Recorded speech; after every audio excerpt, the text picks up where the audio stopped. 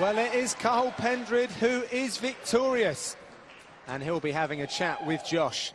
I'm here with our winner, Cathal Pendred. Carl, career best performance against David Belkeden, and then a fantastic display against a huge fighter in Bruno Carvalho. Tell us how you're feeling.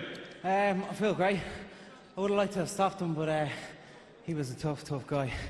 He's probably the second best welterweight in Europe outside the UFC, and I'm the best. I went over to France there recently to ask Gael Grimaud for his belt.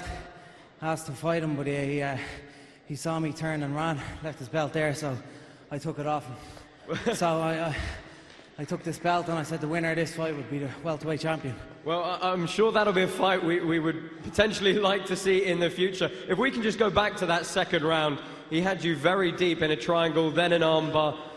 Tell us what you had to do to grit your teeth and get through that, because it was a lot of pressure from Bruno Carvalho. I didn't have to do anything, I just... there was no way I was tapping. It was sore, but he has to put me to sleep if he wants me to submit me, so I was just waiting there. I knew he'd give up on it at some stage, and he did. John Kavanagh's not here in your corner tonight. He's over at training camp in Iceland. I'm sure those guys are watching. Your whole team back in Ireland at SBG. Tell us about your partners. Yeah, there's too many to name, but thanks to all the guys in SBG Longwell Road, Mjolnir in Iceland, and John Kavanagh, all the coaches in the Irish Strength Institute, and Dave Mullins from Conquer Mental Skills, all the guys who look after me. Thanks, guys. Coca Vita as well, and Big Shot Sports supplements.